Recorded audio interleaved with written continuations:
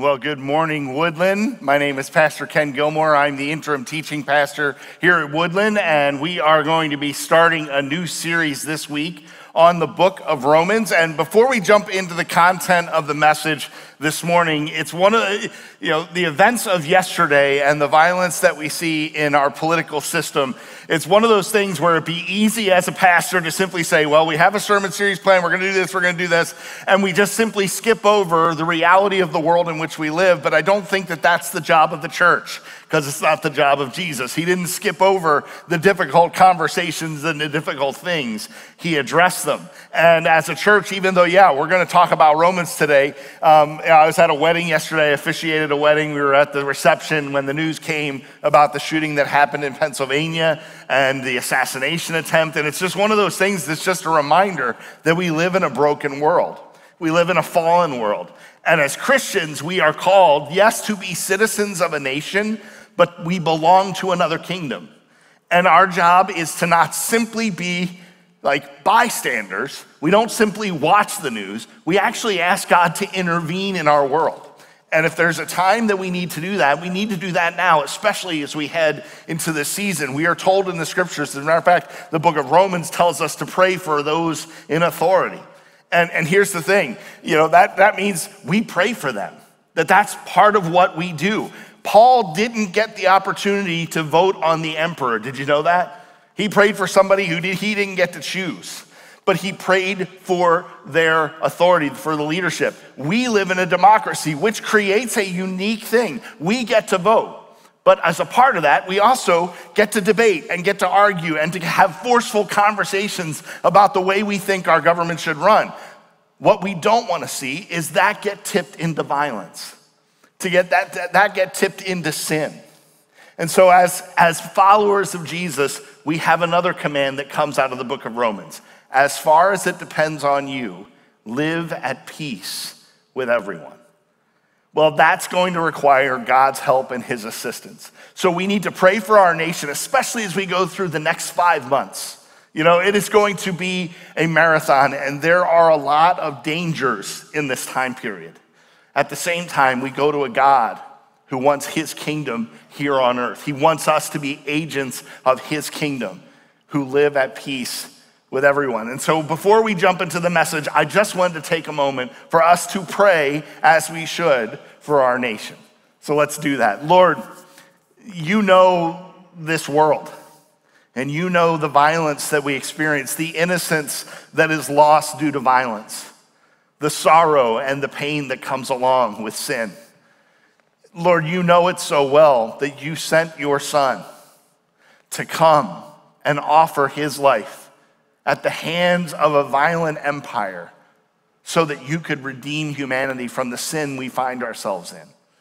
And so, Lord, I pray for our nation.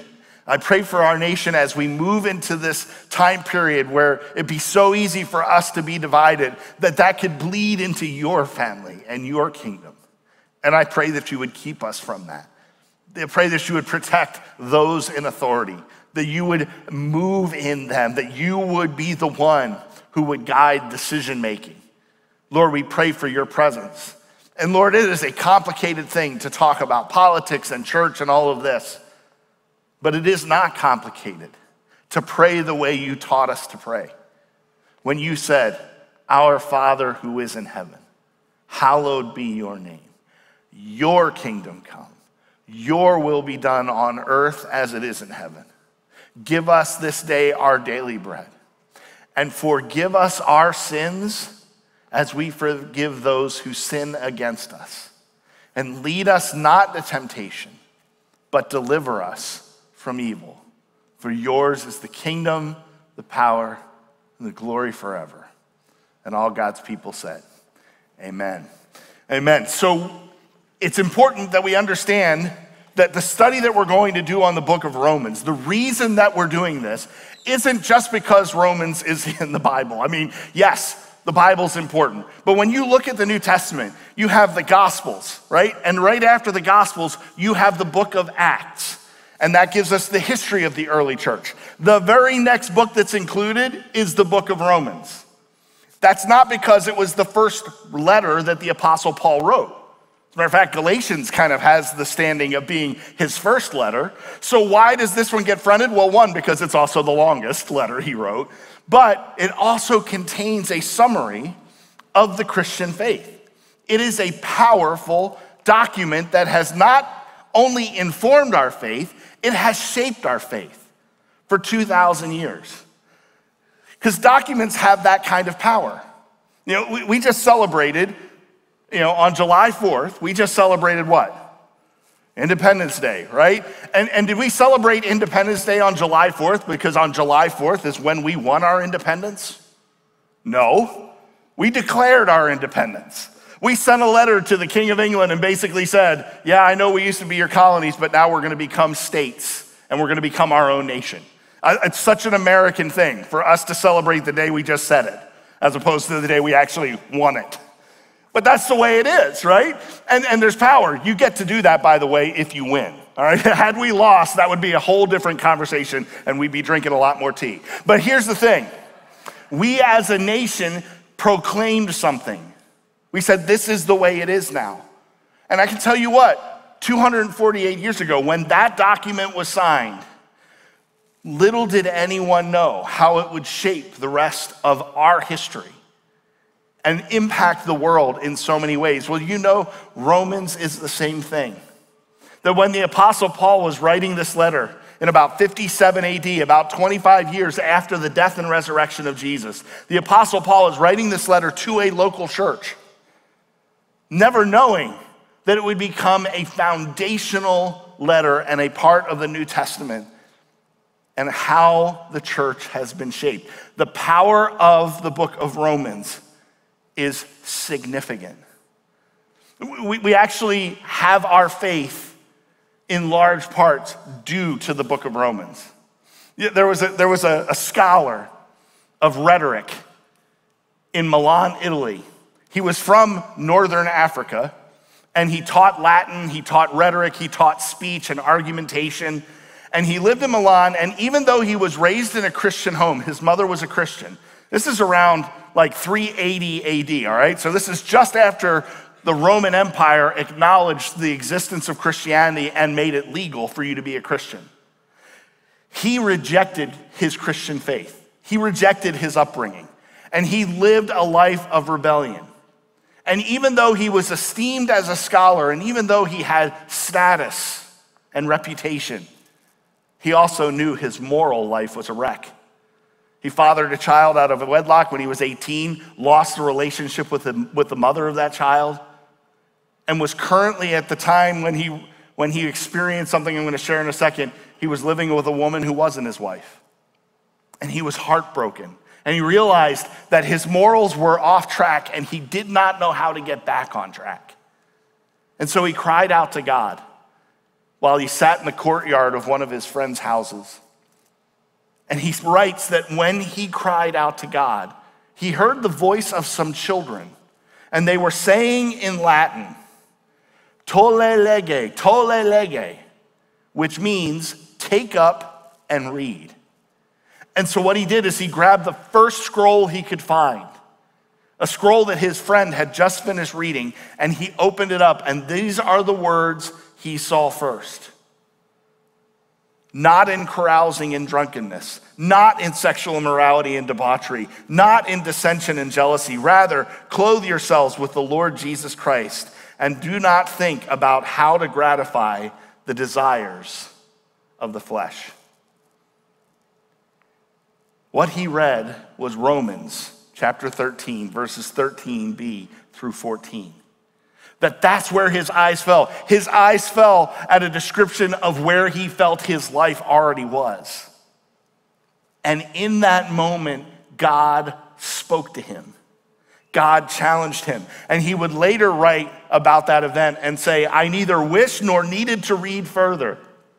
At once, with the last words of this sentence, it was as if a light of relief from all anxiety flooded into my heart. All the shadows of doubt were dispelled. In just reading a few verses out of the book of Romans, reshaped the entire life of a man we know as Saint Augustine. a man who would go on and write theology, a man who would go on and shape the thought and teaching of the church for the next 1,500 years. I mean, it is astounding to think how the book of Romans impacted his life, and that had a trickle-down effect on the rest of the church. St. Augustine in his Confessions would also write, "Thou hast made us for thyself, O Lord, and our heart is restless until it finds its rest in thee." That we are created with this God-shaped void, and we try to fill it with all sorts of things that can never fully satisfy until our hearts find rest in God. Well, you fast forward about 1,200 years, and there was an Augustinian monk, a man who trained under the teachings of St. Augustine, and he lived in Germany. And he was struggling, even though he was a professor, even though he's a monk and was a devout person, he also struggled with this concept that how was he, a person who is sinful, supposed to relate to a righteous God? And this is what he writes. He says, "I labored diligently and anxiously as to how to understand Paul's words." He's commenting on the book of Romans.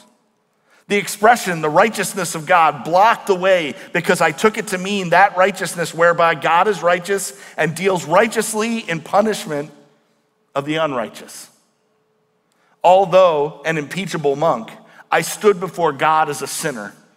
Therefore, I did not love a righteous and angry God, but rather hated and murmured against him. Then I grasped that the righteousness of God is that righteousness by which through grace and sheer mercy, God justifies us by faith. Thereupon, I felt myself to be reborn and to have gone through open doors into paradise. I broke through. And as I had formerly hated the expression, the righteousness of God, I now began to regard it as my dearest and most comforting word." The man who wrote these words is a man named Martin Luther.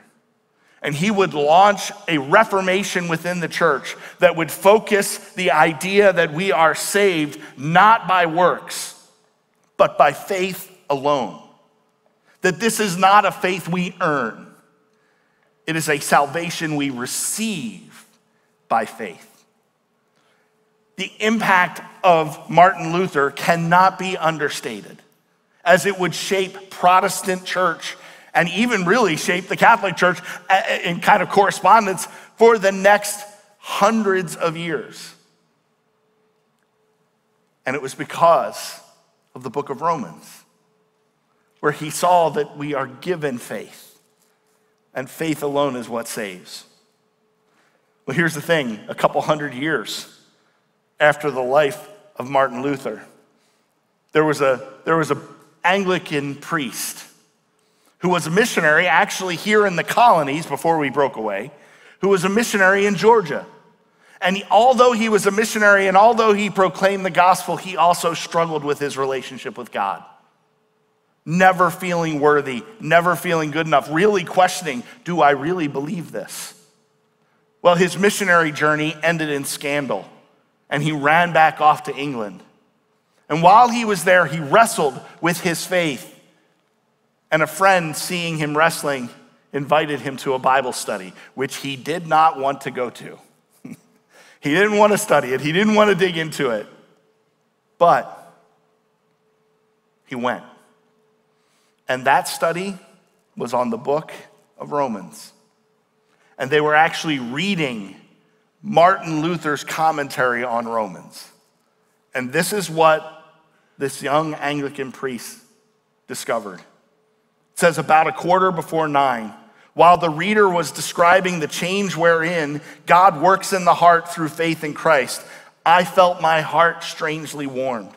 I felt I did trust in Christ, Christ alone for salvation, and an assurance was given that he had taken my sins, even mine, and saved me from the law of sin and death.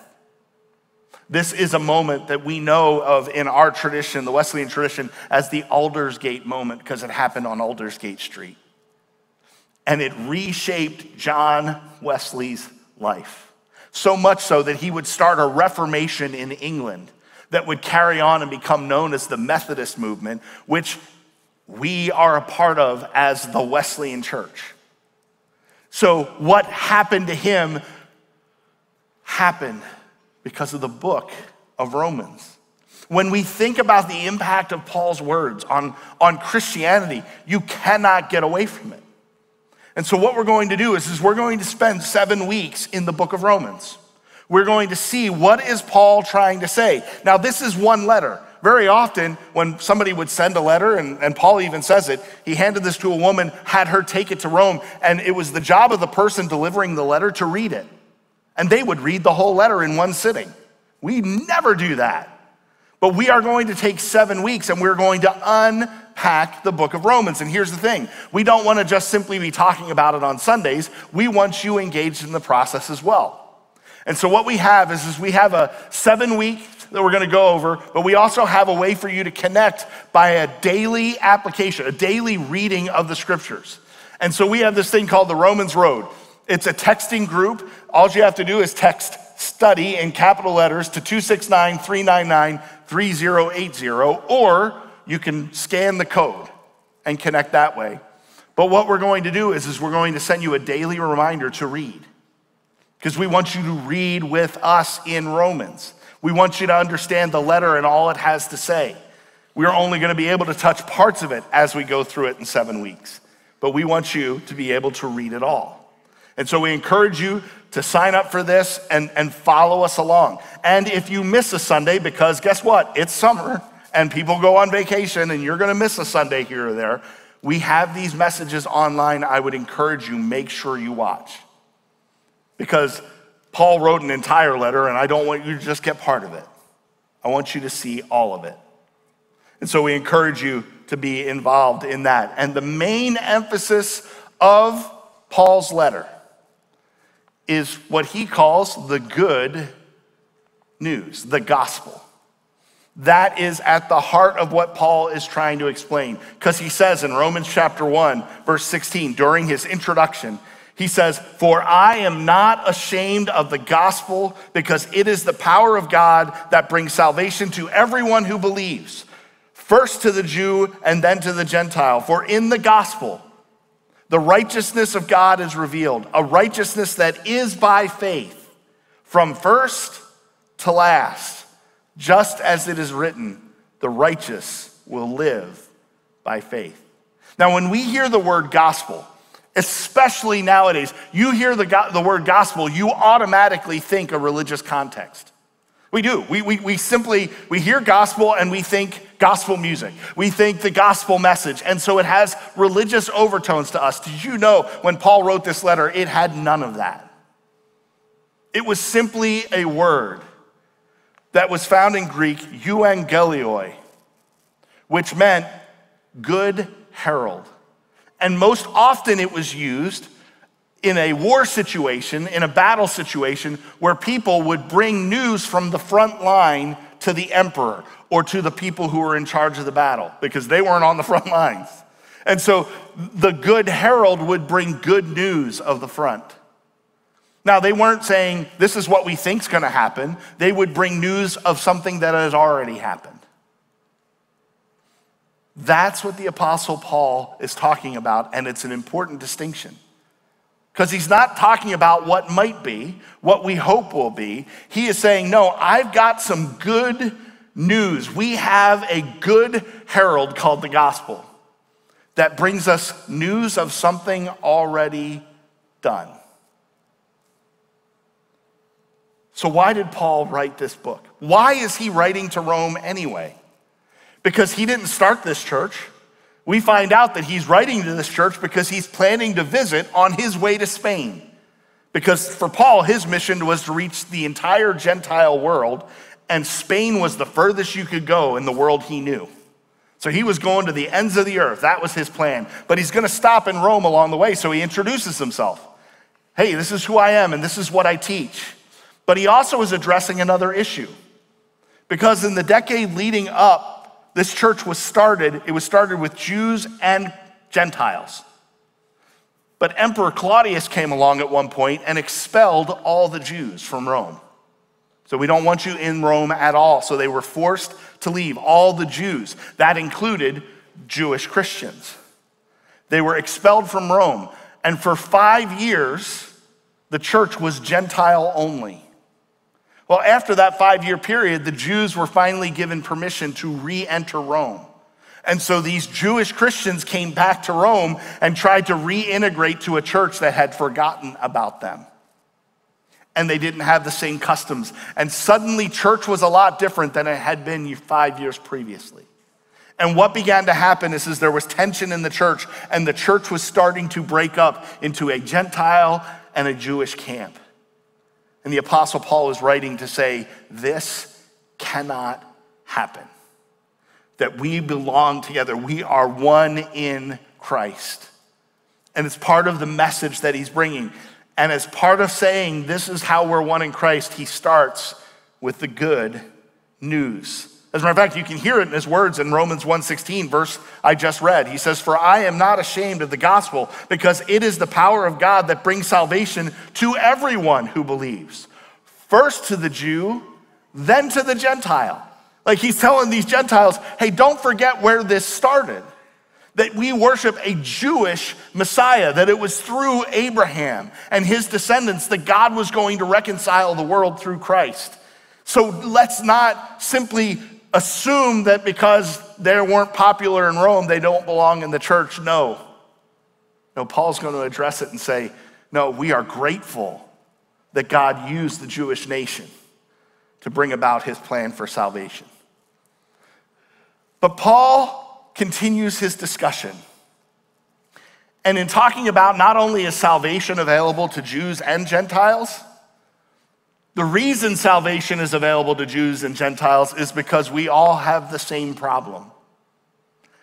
And one of the ways that Paul talks about the problem that we have is found in this verse where he writes, the wrath of God is being revealed from heaven against all godlessness and wickedness of people who suppress the truth by their wickedness. Like, Paul's like, hey, I need to tell you something. The wrath of God is on the move right now. I don't know about you, but I don't like God's wrath. I don't know about you. Are you a person that likes God's wrath? I know I'm a person who prays for God's wrath on certain people, but I don't like it. I don't want it ever to come towards me. I like God's forgiveness. I like God's mercy. I like God's love. But Paul's like, no, we got a problem, and that's God's wrath. That we have to acknowledge an uncomfortable truth. That God's wrath is being revealed. That it's ongoing. That there's a problem. Now, thankfully, the Apostle Paul also tells us why. This is what we read. The wrath of God is being revealed from heaven against all godlessness and wickedness of people who suppress the truth by their wickedness, since what may be known about God is plain to them because God has made it plain to them. For since the creation of the world, God's invisible qualities, his eternal power and divine nature have been clearly seen, being understood from what has been made so that people are without excuse. For although they knew God, they neither glorified him as God nor gave thanks to him. But their thinking became futile and their foolish hearts were darkened. Although they claimed to be wise, they became fools and exchanged the glory of the immortal God for images made to look like a mortal human being and birds and animals and reptiles. He's talking about idolatry. Now, before we begin to just be like, oh, those poor savage human beings who worshiped idols, before we start pointing fingers at them, let's remember, even though we're way more sophisticated and way more scientific and way more educated, we still have idols, don't we? In fact, we have idols so much, we have a show on TV called American Idol. I mean, we have our idols. This is our culture. We idolize the bottom line of our bank account.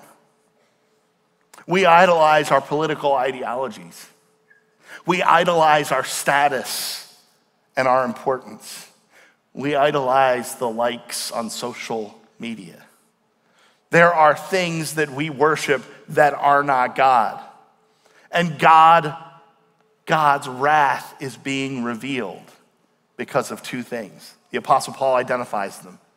He identifies them as godlessness and wickedness. Now, when Jesus was asked about what is the greatest commandment, how did he respond? What was his response to the people? He said to love God and love others. You want to know what it is? You want to know what the greatest commandment is? Love God and love others. And when Paul identifies godlessness and wickedness, what he's identifying is our big problem. Because as human beings, we disrespect God, we disrespect him, and we desecrate others. We disregard God. We don't allow God to be God. We put other things in place of God. We pursue other things as more valuable than God. And there's a corollary that happens when we do that.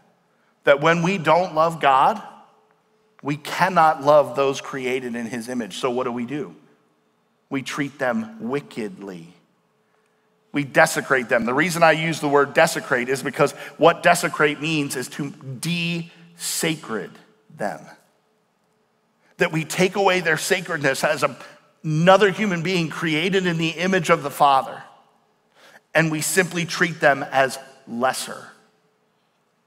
And that's a problem. That is godlessness and wickedness. And what happens? God's wrath is revealed when those are on the move. Now, here's the amazing thing, because when I think about God's wrath, I don't know about you, but growing up and reading the Bible and hearing sermons and things like that, when I think about God's wrath, I think about punishment. I think about judgment. I think about an angel army at the day of judgment. It's not a pretty concept. But here's the thing, the Apostle Paul explains what God's wrath looks like in his context. Because this is what he says. God judges us by giving us what we want. That God's wrath is revealed simply by giving us what we already desire. This is what we read in Romans 1:24. Therefore, God gave them over in the sinful desires of their hearts. What did God do? God stepped back. Said, if this is what you want to replace me with that? Go for it. I'm allowing it. I'm going to give you space to do that. You want to worship that? You go ahead and worship that. That God's wrath isn't revealed by armies from heaven marching down. God's just like, no, there's going to be a consequence when you do not honor me, when you desecrate others. The word sinful desire that the Apostle Paul uses here isn't even like bad desires.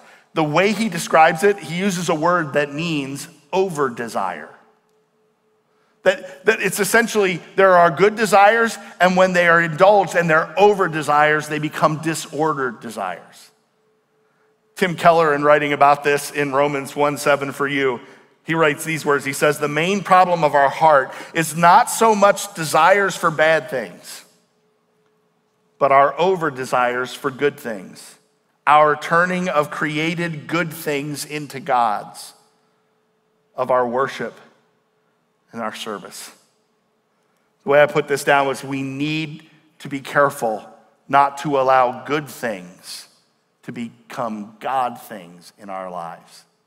That we have to be very careful to not allow these good things to become God things to us, because our heart moves in that direction. It's the way that we are pulled in our human nature. And here's the thing. If you allow a good thing to become a God thing, God doesn't stop you. As a matter of fact, in the next 8 verses, the Apostle Paul writes that God gave them over 3 times. 3 times in this passage, he's going to talk about God gave them over. And listen to what God gives them over to. It says, furthermore, just as they did not think it worthwhile to retain the knowledge of God, so God gave them over to a depraved mind, so they do what ought not to be done. And then he starts to list the ways they do things that ought not to be done. And I want you to listen to this list and see if your particular sin might get mentioned. They have become filled with every kind of wickedness, evil, greed, and depravity. They are full of envy, murder, strife, deceit, and malice. They are gossips, slanderers, God-haters, insolent, arrogant, and boastful. They invent ways of doing evil. They disobey their parents. They have no understanding, no fidelity, no love, no mercy. Although they know God's righteous decree that those who do such things deserve death, they not only continue to do these very things, but also approve of those who practice them. Anybody else get uncomfortable reading that verse? Anybody else find yourself on that list? Anybody ever disobey their parents? Don't raise your hands, because some of you may have done it this week. Right? We are on this list. This list isn't a group of people that we shake our finger at. This is us. And this is the problem, because God's giving us over to those things. That he's stepping back and saying, listen, that's not the way to go. You desire it? Okay. There's going to be some consequence. But that's not where he stops. He says, you therefore have no excuse, you who pass judgment on someone else. For at whatever point you judge another, you are condemning yourself, because you who pass judgment do the same things. Now we know that God's judgment against those who do such things is based on truth. So when you, a mere human being, pass judgment on them and yet do the same things, do you think you will escape God's judgment? Or do you show contempt for the riches of his kindness, forbearance, and patience, not realizing that God's kindness is intended to lead you to repentance? See, here's what's really important. Here's the thing that we need to know. God's wrath doesn't lead us to repentance. Did you notice that? It is his kindness that leads us to repentance. It is our knowledge that we are deserving of wrath, and yet God is patient. God shows forbearance, and God draws us, not by his judgment, but by his kindness, his willingness. He leads us to repentance with kindness. Do you know that that's God's disposition towards you? He will allow you to do the things where you worship other things than him, but he's always offering you a kindness. There is a kindness to say, come back, there's a better way. And Paul lists all these different sins. And the way Paul lists things, I always love it, because when you see Paul listing sins, he never makes it a complete list. Because even in this list, he's like, I'm going to show all these sins, I'm going to write them all, but I'm even going to create a category that even if I make an entire list, you'll create new sins, and I'll have to update my list. Because we are creatively sinful. It's what we are. And he says the problem is, it's not just them, it's all of us. And we get to one of the most familiar verses in all of the book of Romans, one that I heard growing up quite a bit, Romans 3:20. Therefore, no one will be declared righteous in God's sight by the works of the law. Rather, through the law, we become conscious of sin. That through the law, we become conscious of sin. Let me ask you a question, another moment of confession here today. When do you care what the speed limit is when you're driving your car? When do you care what the speed limit is? I've actually thought about this. There's two times. One time is when somebody's driving faster than you and you're like, where are the cops? When somebody's driving this reckless. The other time is when there's a cop behind you. Then all of a sudden it's like, what's the speed limit and how quickly can I get under it? Because the law makes us conscious of sin. It's knowing the law that reminds us, I've got a problem. I've got this tendency to break the law. Because if it weren't for the law, do you know what would happen? You would simply suffer the consequence for sin. There's a reason there's a speed limit, because if you exceed the speed limit often enough, there are bad consequences coming to you. There's a consequence for breaking laws. That's why they're there. And they make us aware of the consequence before we even break it. Otherwise, the only way we know is when it's broken, and it breaks us. And in this category, here's what Paul says, and I love this. He says, there is no difference between Jew and Gentile, for all have sinned and fall short of the glory of God. Ever hear that verse before?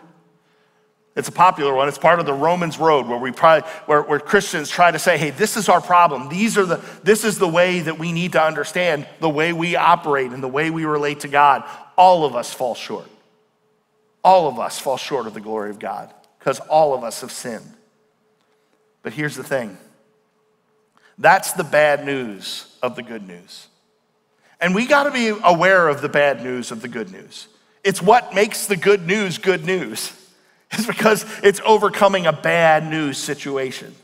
And the bad news is we all fall short. But that verse that we very often hear pulled out of its other verses is surrounded by some important words that you need to hear this morning. Because in Romans 3:21 through 24, where you find those words, it also says this, but now, apart from the law, the righteousness of God has been made known, to which the law and the prophets testify. This righteousness is given through faith in Jesus Christ to all who believe. There is no difference between Jew and Gentile, for all have sinned and fall short of the glory of God, and all are justified freely by his grace through the redemption that came by Jesus Christ. That, yes, all of us fall short, but here's the good news. God's already provided a way for us to be righteous, even if we're Jews and had a law we don't follow, and Gentiles who weren't given the law and don't follow. That there is a righteousness that can be ours through Jesus Christ by faith. Now, we're going to talk more about the good news next Sunday, all right? And for some of you are like, well, I should have just come next Sunday. But no, there's some bad news we have to grapple with first. And here's the thing. As people, we tend to want to hear the good news without ever apprehending the bad news. But I'm going to ask you to do something difficult this week. Because the reality is, all of us struggle with honoring God. All of us struggle with treating those created in God's image the way we should. And so I want to ask you to wrestle with a question this week. Where are you experiencing the wrath of God giving you what you want? Because all of us experience this in little ways. For some of us, it's big ways. But where are we experiencing the wrath of God? Not because God's putting his thumb on us, but because God stepped back and say, there you go. I've given you free will. You can make these choices. But do you understand and do you apprehend the consequences? And for some of us this week, we need to wrestle with that because the good news is going to become greater news if we understand what God's saving us from. So I'm going to ask you to do some hard work this week as you read Romans. We're going to go through these verses again as you read this week. And as you read them, I want you to say, okay, so where am I here? Where am I experiencing God's wrath simply because of the things I want that he's allowing me to have? And next week we'll talk about what we can do about that heart and about those desires. Let's pray. Lord, your kindness is what leads us to repentance. It leads to a change of heart, a change of direction. And Lord, for some of us, we are fearful of your wrath. But it's because we don't understand your kind offer. So Lord, as we go through the book of Romans, I pray, one, that you would help us to truly understand the ways that we harm others, the way that we dishonor you, that we would take ownership of the things that are revealing your wrath. But Lord, help us to remember that not only do you point out the bad news of the good news, but in your kindness, you give us good news. That something has been done in human history that makes all the difference for all of us. So give us wisdom to know what we need to do with what we've heard. Give us the courage to do something about it. For it's in Jesus' name we pray. Amen.